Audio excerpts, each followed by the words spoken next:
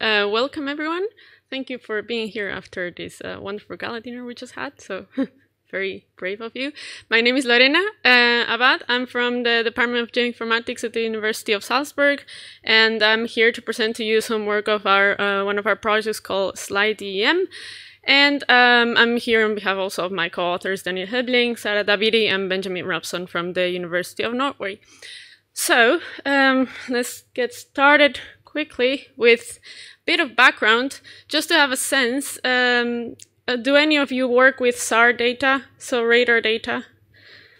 Yeah, some? Okay, so I will just give a little intro of the very basics for myself as well, because I'm not usually working with SAR data. So the idea here is that radar is penetrating the Earth and getting information every time ray goes into the Earth and bounces back. The idea here is that if we have two satellites, one in time 1 and one in time 2, orbiting the air, we can get some information of the topography of the Earth's surface, because we have 2 points in time with an angle that will give us this information.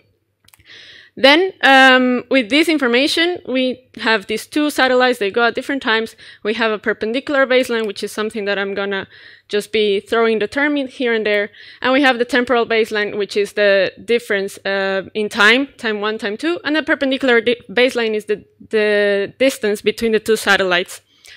The idea here is that because we're having these satellites orbiting the air, we can get information about the topography of the Earth. If there is no change between 2 points in time when the satellites are orbiting, it means that we can get some information about the topography, the real topography of the Earth. That means the elevation of the Earth. If there is any change between point 1 and point 2, then we're going to get information about the changes that are happening. An example of this is, for example, when you have volcanic activity, this is very used to check, okay, how much difference has it been from the state of before volcanic activity and after volcanic activity, how much has it moved, or earthquakes, etc. But actually, for our purpose of doing digital elevation models and to get topographic data, this is the situation that we don't want to get to. We want to get to a situation where point 1 and point 2 are stable enough so that we can get the information of the elevation and topography of the Earth.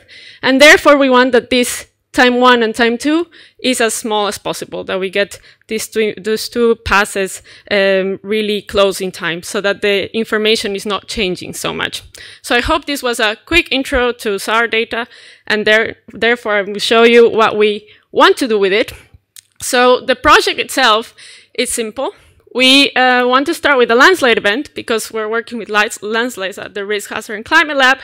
And what we want to know is, okay, from this landslide event, can I get digital elevation models from these two passes of Sentinel-1? So for that, the idea is, okay, we collect the data, we check for their suitability, we generate a DEM with this information, we compute the landslide volume estimation, because we can get a DEM before the event, and we can get a DEM after the event. In parallel, we will do some DEM accuracy assessment to see how good it is, and we will do some volume estimation validation to see how good this is. So the idea is simple, and what we wanted to do is do a conceptual framework and a workflow that would allow us to do this systematic analysis of these elevation models that we are generating. For that, we chose several events and study areas for the workflow evaluation. So we have a landslide in Kreknes Alta in Norway. Probably you saw in the news about it. Some houses went away. It's really in the north. We have a quick clay landslide in Gjerdrum, Norway, which was in Christmas 2020, which was also quite fatal. And we have a rockfall in Hochschlag-Großau, Austria, which did not have any fatalities, but it is quite big that we thought this could be a good event and study area for the workflow evaluation. So this is the idea that we had. Okay, we want to do this, but now how do we technically implement this? So don't get overwhelmed. This is just a very simplified workflow of what happened, but I will show you with more examples. But very simply, it's just a translation of what I showed previously. So you have Sentinel-1 image pairs. We want to query them, we want to get them, these two image pairs that are close in time, right? Then we want to download these selected pairs. We want to generate DEMs out of it, and for that we use Snap. If you work with Sentinel-1, you're probably very familiar with Snap. We want to co-register and assess their quality, because if you've ever tried to do a DEM with Sentinel-1 data, you will know that the quality is not the best. So the idea here is to get it at least to a decent level so that we can do baseline comparisons. And then we want to estimate the volume change. So here I've just put some of the key places where the key players of the workflow. So we query from the Alaska's facility server. We use Snap, and here we use some information also from Open Topography to get reference data to do our co-registration and assess the quality. And then the volume change would be a difference, a DEM of difference between the 2 points in time. So what I did here is implement everything with Python. So with the Snap API for Python. And the idea is that you can clone this repository and pull this Docker image to be able to run this workflow. Now, why did I use Docker in this case? If you've ever worked with Snap, let's go again for that, you will know that it is a little bit of a mess to have all the dependencies on point, to use it between platforms, Linux, Windows. It's a complete mess. You need to do some updates, some many things that have a lot of hassle in doing the implementation. So I actually have my coworker who is normally working with SAR data, and I remember her spending 1 or 2 weeks just setting up the workflow in a workstation to be able to process the SAR imagery. So then I thought, okay, this is not good. We need to Dockerize this. We need to put everything in one single compartment that will allow us to just run everything in one single place. We don't need to be thinking about all this software. So this is why I Dockerized it. How did I do it? It's based on the Mundialis is a Snap image.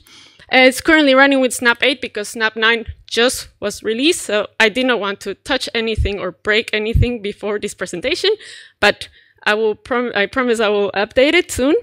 I compile it via GitHub Actions because I discovered that our university server had some problems with doing updates from Snap, so I couldn't compile all this Docker image in there. So this is also something that you can get around. So just call it from Docker Hub.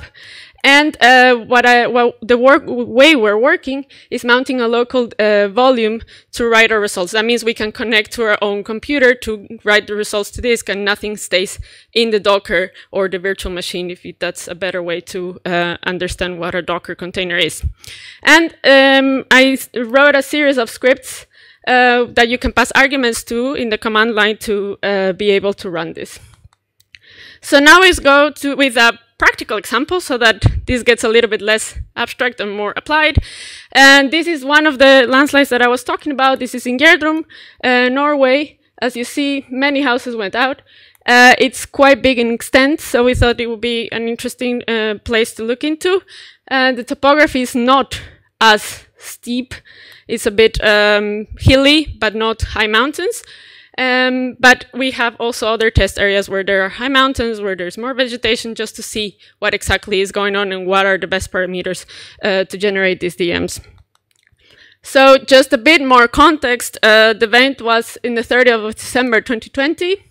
There were some minor events after that. 10 people lost their lives, several buildings were destroyed, several people evacuated, and then more to the data itself, it had a detachment area of 0.2 square kilometers, an outlet area of 0.26 square kilometers, 1.35 million cubic meters were mobilized, and almost 1 million cubic meter was also deposited.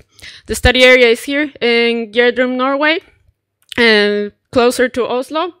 And this is one of the images that my coworker got when he went to the site to take a look at what was happening. This is a bit of a aerial view of what was the before and after. Luckily, because this was a big event, we have a lot of data where we can check what was going on. A lot of UAV imagery, so like reference data to see how good our DEMs are getting. And we have here the elevation difference. So what was detached, what went out of the landslide, and here the deposition, what was deposited after the event. So let's go step by step on how this workflow will work. Step 1, before having the workflow, would be to query data. If you've ever queried data from the Alaska facility, you will be familiar with these screens. So first what you do is draw an AOI, and then you get a bunch of images in this area here that correspond to the area that you're looking into. Once you're done with that, this can also be by temporal search, just narrow down. Once you're done with that, you will have to do a baseline search, meaning that for every image that you found, you will need to find a pair that is compatible with the image that you selected, so that you can do this double pass with the imagery. So having a small temporal baseline, a good perpendicular baseline, and that they are both in the same orbit, that they're both in the same path, so that they have these characteristics needed to do interferometric SAR. So this is how you would do it normally. And this is what we did to improve the workflow. In what way? If you would do this manually, you would have, for example, for this example here, we have the AOI, we have 2 months. So we start in July, 1st of July, and we end on the 31st of August. And if you do this manually, you will get 59 geographic matches. So you would have 59 images. For each image, you will have an average of 355 images that you have to look into if they match or don't match. That means you will have to look into 20,986 matches. And then from there, you would have to filter how many you really want. In this case, it's 86.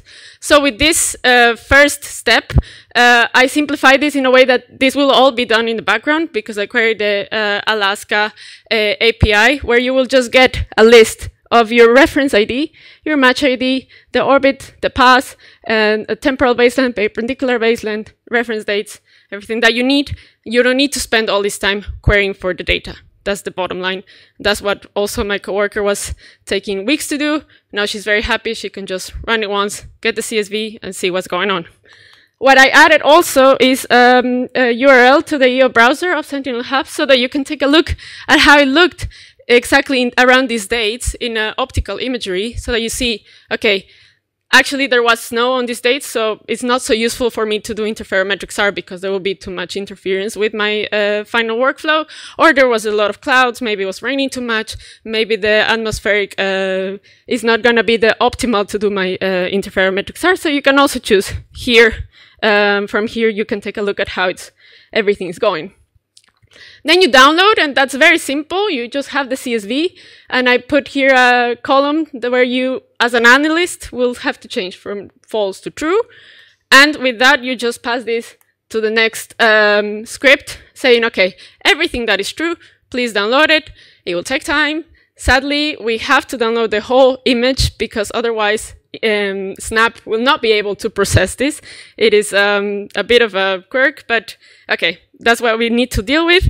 And if you have a server, this will go much better in the batch download.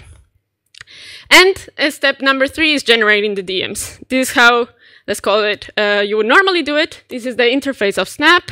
It's, yeah, I'm not so used to it. I don't really like it. I don't know how to do all the visualizations and check everything, but this is somehow how it looks like. And I will not go through all of this, but this is every single step that you need to do to get a DEM out of it. So it's quite long. It's divided in 3 pipelines, because these can all be done in one go. But then you need to get out of this Snap environment to another software to do this very specific phase unwrapping. And then you need to go back to Snap and finish your last steps, which would be doing this DEM, terrain correction, etc. So the idea here is that everything was bundled into one script. So the next one that will go, you can give a lot of parameters that you would normally give to Snap. You can give them to the script. And so that you don't get lost into, okay, what did I set here? What I didn't set here? I created a log file where you will have all the information of, okay, what did I set? What were the parameters that were computed inside? So like the subset, the burst, the swats. We have a lot of parameters for each pipeline. And we have some information that is also computed during the process. As you see here as well, you have some outputs already. Just to give you an idea, my coworker would spend like at least 3 days generating a DEM. Now this is done in half an hour. So it's quite useful. And we also have these intermediate steps, because it's very important when you're doing a DEM to look at the intermediate products and see, okay, is this really working well or not? Is the interferogram making any sense or not? Do we have any errors or not? So this is how the products look like. We get elevation, we get the coherence, which is how matching are the two images, so as to see how good the elevation values would be on each of the areas. So higher areas means there is a better match between the two images. As you can see, this is not a great match, but this is one of the examples that I chose during this. You can also have an elevation filter by a coherence threshold. If you think this coherence is just too low, you can just get rid of this. And we have intensity, the phase, and the unwrap phase. Finally, thank you, we have step 4, which is assessing the quality. And the idea here, I added another little script where you can get some reference data, so that this is what where the open topography enters. You can download the NASA DEM or any DEM that is available for your area, and also the ESA world cover, where you can do some analysis by land use land cover, and to see, okay, where is my DEM elevation performing better or not. And I use for this very good package called XDM. So if you have also working with DEM data, I recommend you looking into it. I would recommend you do your own quality assessment using this package, but because we're trying to do this in several steps in organized way where we generate several DEMs and assess them all in a row. That's why there's a module for doing a quality assessment. And this little bit of a hint of what you can get out of it. So for example, we have the reference DEM. In this case, is the NASA DEM. This is the Sentinel-1 DEM. So you can see it is very patchy. It's not super beautiful. But okay, this is one of the things that we get. And what we do is get an elevation difference to see, okay, where are these values performing better or not. So as you see, this area is quite bad. But the area that we're really interested in is the landslide. So this is what we focus on. It's still bad, but not as bad as the other areas around. And as you see, you can get some information about how the qualities, the error, how it's changing according to the slope. So higher slopes have higher errors as normal, because then the angles are harder to compute. We also have some information about how it varies with the aspect. And because we included some land use, land cover data, we can also see, okay, with grassland and cropland apparently is doing okay, but with tree cover and shrubland, we have a bit more problems.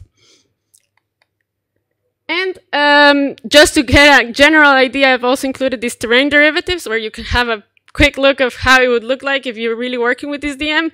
So just for comparison here, this is the NASA DEM, so a bit nicer. This is the Sentinel-1 DEM, very noisy, but still you can get a general idea of what you're working with. And of course, the vertical co-registration, as I said, if we have a reference DEM, we can see, okay, how is this looking? Is this looking good or not? Some statistics that you can get as well to see, okay, how is the error good or not? And finally, calculating volume. So if you have a pre-event and a post-event, you can see, okay, what was the volume that was changing between these two timestamps. And you have the elevation difference and some of the numbers that you get that here we can compute. This is really an overestimation of this particular event, but alas, this is also meant to do a systematic analysis of all the DEMs that we want to compute for this area. So as a conclusion, we aim to develop an open source, low cost, transferable, semi-automated method, because you need to set which one to download, for DEM generation and landslide volume estimation. We looked into several study areas to test implementation, identify input parameters, detect bugs, improve performance, assess the usability, how good this is really for long term. We think that disaster risk management can benefit greatly from this, because you just don't have all the technical hassle, but really can focus on the analysis. And we think it is really useful to also tackle some scientific questions regarding the validity of your data for all these geomorphological analysis. So we hope that this is useful. And yes, this is it for my presentation. Please feel free to go to the GitHub repository and take a look at what we've done. I'm working on the documentation, so if you have any input on that, please be welcome. Thank you very much.